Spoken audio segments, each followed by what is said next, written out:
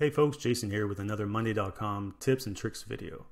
In this video, I want to talk about the number one complaint I get about Monday.com, and that is that it doesn't handle recurring tasks very well. First, I'm going to go through what's already built into Monday.com and show you why it might work for some specific scenarios and why it really isn't all that great for some power users. And then I'm going to show you how to set up truly recurring tasks that allow you to keep historical data like updates and files right on hand. So let's get into it. First, let me show you the built-in automation that Monday.com already has in place. So if you go to the Automate section, you stay in the Automation Center and click here on the Recurring category. We'll have 3 recurring automations that are built in, and this one here is the one that we really care about. So what it does is that you give it a time period, so let's say monthly on the 1st at 8 a.m., and you tell it to create an item. So here you can have, let's say, task number 1. And then it creates the item for you on the 1st of the month. So one major problem about this is volume of tasks. So if you have a few recurring tasks, this approach might work just fine. But let's say you have 50 or 100 or 400 or more tasks on a board, you would have to manually create this automation for each one of these tasks that you want to be recurring. So it's just really it's not feasible. It's just too much work. So another major problem about this is historical data. So let's say you updated the task with updates and comments, files that you need to keep front and center.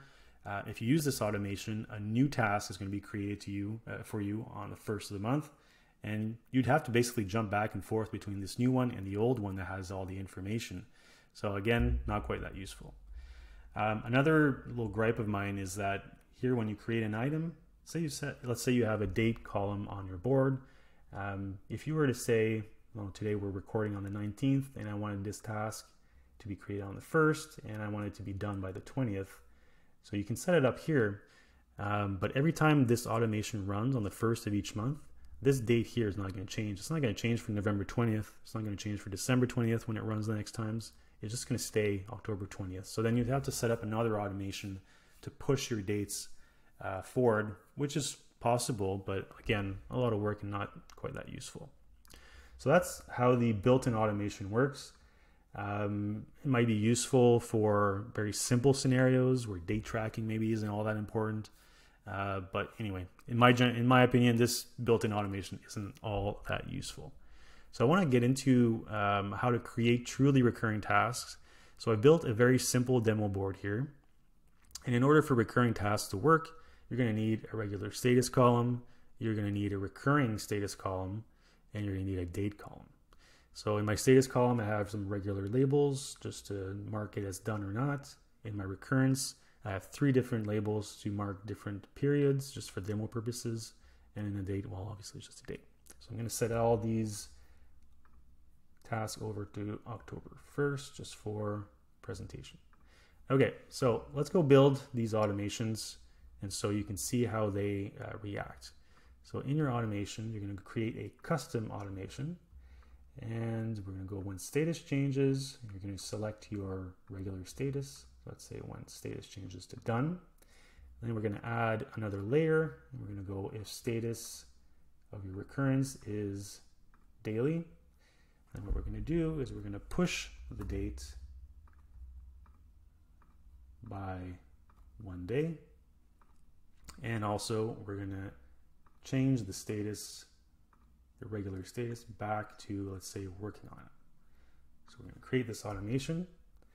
And because we have 3 different statuses, we have daily, weekly, monthly, we're going to go back and we're going to save a bit of time and we're going to click here and duplicate this automation.